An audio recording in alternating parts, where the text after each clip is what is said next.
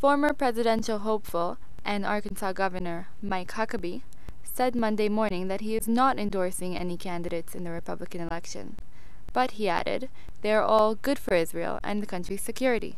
Any of the three Republican candidates all have a very strong pro-Israel position, but they also have a very real understanding that the Middle East is not being made safer by a dithering on the part of the American administration regarding whether or not we should be absolutely adamant to Iran they're not going to have a nuclear capacity.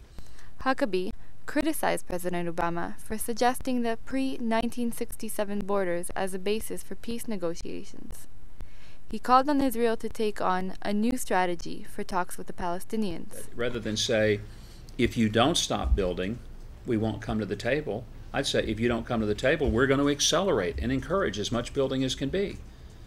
Because this is ridiculous.